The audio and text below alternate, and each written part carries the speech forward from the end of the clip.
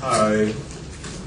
So I'm going to talk about persecution, and it might be a little basic for some people in the room, but I hope to give a few examples that are from outside of the US and to kind of offer a little bit of a comparative approach.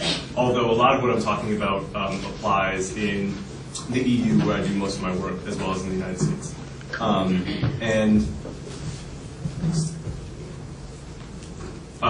I'll start with an introduction to some of the basic legal instruments, which we're probably all familiar with, but just to go through and particularly look at persecution and how it's defined.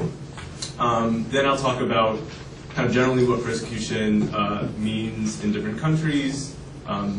Again, I'll probably be using the UK and the US as my guideposts. And then I'll talk about persecution in the context of LGBTI claims and go through a couple of the issues that actually Neil mentioned in his talk, and maybe build on them and talk about what usually qualifies as persecution and what doesn't usually qualify as persecution in those areas of abuse. Then I'll talk about persecution in context, kind of looking at one particular trend that's been talked about both here and specifically in the UK in the last year, after a big judgment in the UK came down, eliminating the discretion test for LGB applicants. It didn't really mention trans or intersex people, but it can be extrapolated to gender variant claimants. I'll talk about the pushback from I guess, immigration policy officials after that judgment. So the judgment was seen as a big victory, but there are a lot of other problems that the judgment has created for claimants. And then I'll show a few resources at the very end, which are just websites that I tend to turn to for a lot of my research on the issue. So I'm sure we're all familiar with the Geneva Convention, but for those of you who might not be, the 1951 Geneva Convention on the status of refugees and the 1967 Protocol, which opened up the idea of the refugee to anyone fitting a certain description, not just people who were fitting that description and claimed persecution from events that happened during the Second World War. Though that document has basically become the document that national governments and regional bodies look to for guidance. I mean, countries sign on to the Geneva Convention, but also have to interpret its rules and interpret what it means by persecution. Persecution isn't really defined in the Geneva Convention at all, so it's really up to countries to create some sort of international consensus, some best practice, and even that, obviously, because there is no such thing as a real consensus on these issues. It varies from country to country what persecution actually means. So the convention is kind of the guidepost. The 2008 UNHCR guidance note on refugee claims relating to sexual orientation and gender identity has been really instructive for countries, particularly in the EU, to harmonize their ideas of what persecution means, what it means to qualify as a refugee under certain circumstances that were very variant in the EU. Just for example, just because I know that the debates in the EU best, there was a lot of discussion before the guidance note came out on whether or not a state actor had to be the actor primarily responsible for the persecution. Obviously now we know that there's lots of jurisprudence of non-state actors causing persecution, but there was a lot of variance as to how much the state had to tolerate a non-state actor persecuting an individual before allowing the non-state actor to be the reason for persecution and allowing the refugee claim on that basis. So France was a country that was particularly vehement about preferencing claims coming from a state actor rather than a non-state actor. And after the guidance note came out, there was a great deal of harmonization on that issue so that non-state actors were also given kind of, full weight was given to claims made on the basis of persecution by a non-state actor. So gangs, family members, paramilitaries, that sort of stuff. So it was a very important guidance note. Also for persecution as a concept, it kind of got countries talking and got them on the same page about it in Europe at least. And then you have national implementation. So For example, our basic immigration laws, the Immigration Nationality Act, the Refugee Act, in the UK, the National Immigration and Asylum Act, are all responsible for bringing the Geneva Convention basically into national legislation, implementing the treaty.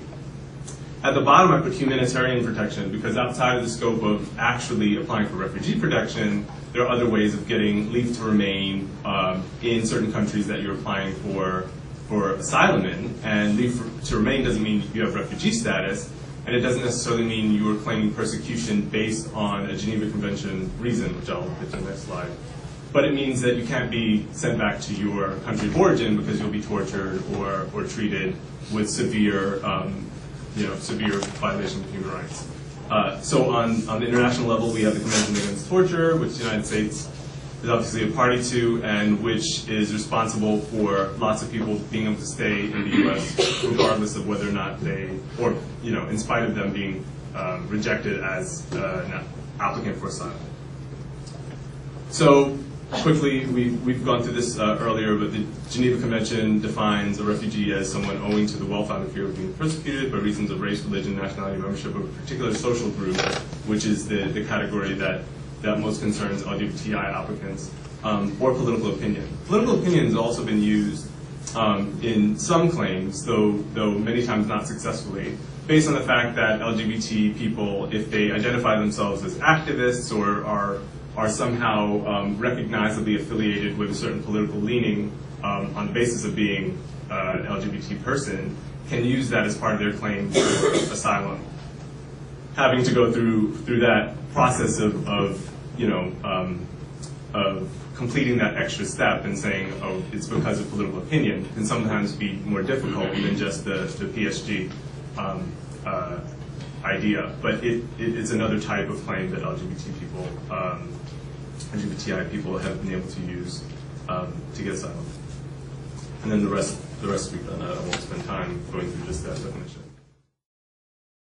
There are a couple of other structures that coordinate the idea of asylum and particularly persecution. So we have the EU directives, which are binding instruments, although they're implemented by the states. So the directives are not binding they're not directly applicable in the member states. They have to be put into national legislation.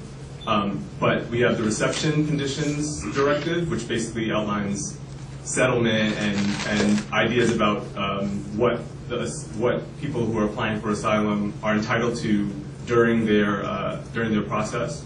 The Qualifications Directive, which outlines what a refugee is and discusses persecution in some length. And the Asylum Procedures Directive. All of those are binding in EU countries and have done a lot to harmonize jurisprudence on asylum applicants.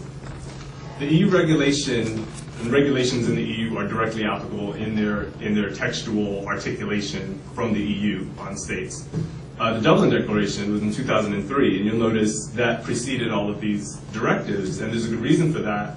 Harmonization in the EU was partly prompted by the fact that the Dublin Declaration made it difficult for people to pass through, asylum applicants to pass through one state and go to another state and apply in the state that they landed. So, as I mentioned, France was very opposed to a broader version of the state actor idea for persecution. So France was rejecting a lot of claims from people who were abused by non-state actors. So people knew that they had a better chance of getting asylum in the UK. So that was one of the ways that the EU decided to push back on the idea of forum shopping by passing the Dublin Declaration, which made it illegal or made it impossible for people to claim asylum in a second country once they've gone through one EU country. And we also know from the US that we have the safe country concept. So there are certain countries that if you pass through that country, you have to have applied for asylum in that country before applying in the US. And the EU has not only the EU Dublin rules, but also other safe countries that are on that list. So these are hurdles for asylum applicants. The directives helped at least to level the playing field a little bit. on the more liberal side of interpreting refugees and persecution a little more broadly. So there was some give and take, but the Dublin Declaration is very, very difficult, and it's a big hurdle for refugees in the EU. Then we have national implementing measures. The humanitarian protection in the EU case also includes the European Convention on Human Rights, which in Article 3 of the European Convention on Human Rights is the right not to be tortured or treated inhumanely. That really comes up a lot. I mean, it comes up sort of like the Convention Against Torture will come up in the United States for the purposes of humanitarian leave to remain outside of refugee protection in the EU. And the Storing Principle, that is basically the principle of non-refoulement. I always say that wrong. Non-refoulement. I just say non-refoulement. In the European context, and that's just a court decision that reiterates the principle of Article 3 in the European Convention of Human Rights. So, I won't go through this whole thing, but this is the definition of persecution in the Qualification Directive in the EU, which includes sufficiently serious nature of violation of its human right, sexual violence, legal, administrative, police, or judicial measures which are themselves discriminatory. Obviously, these aren't really extrapolated to, or what you can't get from this definition is the degree to which the violence needs to happen, the severity, and that comes out in the jurisprudence. So this is a very general definition, but I won't go through it because it's really context specific, and the bar is quite high. But it resembles a lot of what we've been talking about in terms of types of persecution that people can claim asylum for. So in general, persecution isn't really defined in the Geneva Convention. The definition has been seen as vague, quite flexible, and subjective. It's been quite open, especially in the EU, even after these harmonization measures have come in. Immigration Equality has been one organization that I've noticed really tries to map out what the different types of persecution can look like and what we have to be aware of when making claims in terms of the severity to which that persecution needs to be proven in order to get a claim through. And the areas that they've outlined, and I've changed them a bit for my presentation, are serious physical harm, coercive medical or psychological treatment, invidious prosecution, or disproportionate punishment for criminal offenses. And that has to be really, really high. The burden is quite high. As Neil mentioned, it's not enough that a country outlaws same-sex sexual activity. The country has to actually enforce it and has to go a significant step in making the person aware that there is going to be persecution in the future. Severe discrimination and economic persecution, that's an understatement as well. It needs to be quite severe and quite explicit and directed toward the individual. And the same with severe criminal extortion or robbery. So what I'll do is go through those areas and kind of look at certain differences in what would probably likely be classified as persecution in that area and what might not. It's quite dangerous to do this actually because it's a case-by-case decision, and obviously these broad definitions are contingent upon lots of things. But in general, if someone were to have a basic discussion about persecution like this, it'd be good to at least have a vague idea of what some of the differences are in these types of claims. So, serious physical harm. Some of the main ones: rape, sexual assault, and other forms of gender and sexuality-based violence, including against people who have an imputed gay identity. There was a good article by Joe Landau in the Fordham Law Review a few years ago about imputed gay identity and what was it? And soft immutability. And immutability is this idea that you can't change something, and that's what makes you part of a particular social group. And he looks at actually the Ninth Circuit and how the Ninth Circuit has decided on some of these issues and put people with imputed identity in the category of particular social group, which has been very helpful. But those types of violence are kind of characteristic of the type of violence, the level of violence that has to be shown for persecution. threats that cause psychological harm, and that also sounds very vague, but threats alone that don't cause any recognizable harm, which I put on the right column, aren't part of what constitutes persecution. They can go to corroborate some sort of claim, but alone it's not enough to say that I was threatened, and that's part of my persecution. Jumping back to the left column, the third thing is threats by a group that have the will and the ability to carry out promises of violence. So a more in-depth claim of future persecution, including some sort of argument and a credible argument and probably corroborative evidence that the group that made the threat has the ability and the intention to carry out the threat. That's when it probably will go toward a persecution argument that will be more likely successful than just a threat alone, which will not. And then violence against the applicant's family has also been the grounds for proving persecution for the claimant. And the last thing on the right side is isolated instances of violence in a context that supports protection against the violence. So if you're in a situation where you were beaten up and called derogatory terms, it's not enough just to prove that is persecution. There has to be either some sort of past practice, or there has to have been sort of the tolerance on the side of law enforcement. And these things all go to prove that it's something that can happen again, and it's something that either proves past practice or future persecution. One isolated incident is usually not enough to prove it, even though there are other circumstances where it could be enough.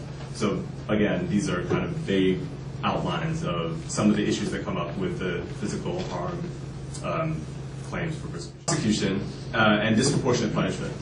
So some of the ideas that I had looking at some of the cases that I see are criminalization of same-sex sexual activity and a track record of enforcement. So if if the death penalty exists in the country but it's never been used, it's difficult to show a claim of persecution based on that, because if it's not going to be used, then it doesn't actually show that a person knows that they're going to be persecuted in the future. It sounds pretty harsh, but for instance, one of the cases that we're dealing with now that I'll mention later in the UK is a guy from Tanzania, and the criminalization there includes a 14 to 18-year sentence, hard labor, and that sort of thing. And persecution, we didn't really get to the persecution issue in that case, which I'll explain as well. But the border agency just summarily dismissed it as something that was never going to translate into persecution, because it was never really used. It was, like, people weren't actually put into hard labor and abused in these situations. But a track record of enforcement of some punishment that's disproportionate and brutal, so a track record of death, the death penalty could potentially be reason for proving persecution. Severe punishment linked to pretextual prosecution based on sexuality. And that's something like, a very violent punishment for a crime that actually doesn't deserve it, but there's a pretext that you've been given that crime, given that punishment because of your sexuality, would also be a way to try to go for persecution based on prosecution. On the other side, the mere existence of criminal laws prohibiting same-sex sexual activity does not alone constitute persecution. The next is coercive medical treatment. This is also extremely case-specific, and medical treatment is something that the LGBTI community faces on a regular basis, and it's difficult to parse out what counts as persecution or not. The Ninth Circuit has ruled that forcible institutionalization can count as persecution in certain circumstances, and in this case, the woman applying for asylum was given forcible drug injections and I think electroshock therapy as well. So basically the whole left side of the whole left column, and was awarded asylum on the basis of persecution by the state. But other types of medical treatment might not raise the level of persecution. So lack of adequate medical treatment, for instance, for HIV. In Europe, this was a big deal. In the UK specifically, about 10 years ago, where there was a case where a woman was in detention, immigration detention. She'd been receiving some medicine while in the UK for treatment for her HIV. And the medicine basically made her body react in such a way that it became dependent on the medicine. And then the question was, can we send her back to Uganda? She's from Uganda. Having put her in a position where her body's now dependent on her drug therapy. And in terms of persecution, the answer was no, because she couldn't prove that it wasn't persecution, because they wouldn't see, the court did not see that as an issue that fell under the state's willful or unwilling non-protection of her by some non-state actor, in this case, disease. And the other question was whether they send her back because they know she's going to face inhumane treatment under a different thing, under the European Convention on Human Rights. And the answer was also no, because they argued that she had a terminal disease and she would pass away anyway. So this is the type of discourse that the term is dealing with. And a lot of the pushback politically was, oh, okay, obviously it's very arbitrary what we call persecution and what we don't call persecution, and it's just a matter of what the politics are like, because if we let one person in because she doesn't get adequate medical treatment, we have to let everyone in. But the other side of that argument is that she was already in the country receiving medicine, and it's partly because of the UK that she was in that position. So it's very, very difficult test. In the UK, I think the test is higher than it would be in the US, but there I'm not sure. Another thing that I put is phallometric testing, or vaginal photophlesmography. And that's something that Neil wrote a report on, and it's basically the testing of the determination of sexual orientation. And this was happening in the Czech Republic, so in the EU, there was a question of whether or not the Czech Republic should be physically examining people to figure out whether they're gay or lesbian by showing them pornography and hooking them up to some device. And that's seen as violating the European Convention on Human Rights. It's not seen as persecution in and of itself, although it's seen as inhumane and degrading treatment. But that's the type of difference. So there'd be a different reason for leave to remain there, which is why I put it in the right column, even though it seems clear that that's a human right. I'll go through very quickly. Economic persecution and severe discrimination. Discrimination isn't alone a reason for or proof for persecution in the asylum context. But an inability to travel safely anywhere in the country is a type of discrimination that limits your life in such a way that it rises to the level of persecution. Forced expulsion from the country, obviously, is a type of persecution, because behind that is the violence of perhaps death, depending on how you can prove that rises to the level. Deliberate imposition of a substantial disadvantage, and that means the inability to find any type of work at all. As opposed to on the right side of the column, lack of opportunities to practice your own profession. There have been cases where a person can't practice dentistry, but that doesn't mean that the person is able to prove persecution based on not being able to work. You just can't be a dentist, which is discrimination, but it doesn't rise to the level of persecution in the best case, if I'm not mistaken. But that wouldn't rise to the level of persecution. Back on the left side, being outcast from society as an HIV-positive person, it depends on the degree of being outcast, but there was a case that a person lost their job, was turned away from the hospital, and forbidden to marry, and that was enough to prove persecution that rose to a significant level. Rather than, did I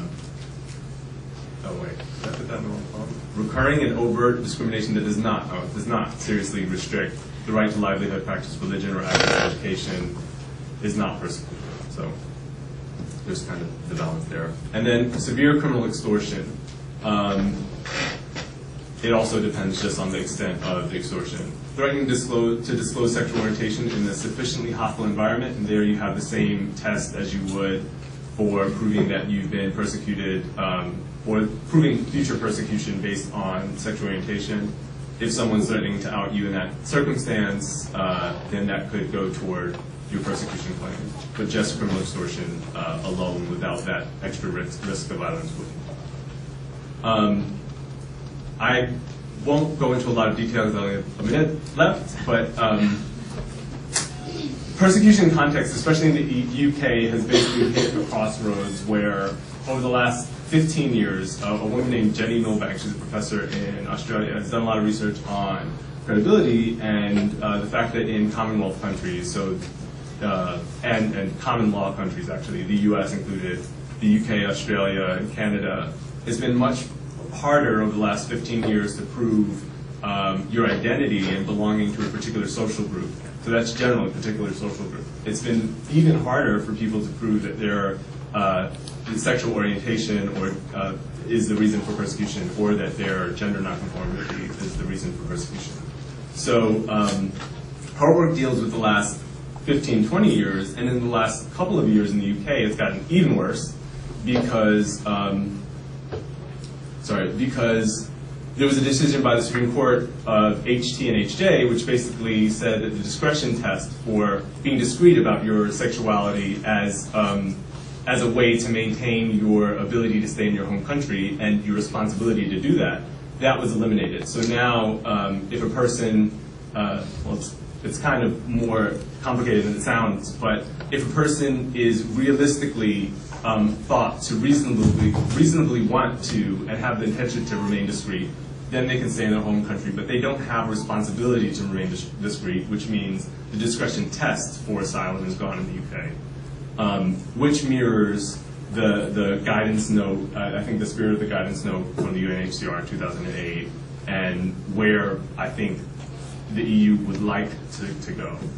Unfortunately, this has caused pushback from the asylum authorities who have made it a lot more difficult to actually prove your sexuality. So there's a case of a guy from Tanzania who was rejected on the basis of credibility. His name is Eddie Cosmas. And some of the reasons he was rejected were he didn't remember exactly when Pride was the year before, and he couldn't define a relationship in the way that they were looking for. So they asked him how many relationships he'd had, and he said 2. And then they asked him how many one-night stands, and there was a guy he'd slept with more than once, and they said, well, isn't that a relationship? And aren't you aware of who you're having a relationship with? And it was really turning it in a way that relied on those types of stereotypes. And I like what you said about the stereotypes, that that's not how people are trained. And it is probably it's disparate in the UK. I think some of the UK border agents are taking these decisions to heart and really thinking critically about it, but there are an awful lot who are really just using these stereotypes about sexual behavior and sexual orientation, the expectations of what people should be doing, to invalidate people's narratives about their sexual orientation. So the result, as I put at the bottom, is credibility usually cuts people's claims off now before they even get to the persecution question. So the persecution question kind of gets summarily dealt with. And on top of it, a lot of cases are getting fast-tracked, so people don't have time to really produce a narrative that's coherent enough or in the right frame for the immigration officials. So that's the state of affairs in the UK, at least, and be interesting to see what it's like in the US, because I'm not as familiar with the credibility shift in the US. So, and at the end, I just put a few websites that I tend to turn to for some of this information. Obviously, there's also Ref World and a bunch of others, but those are the ones that I've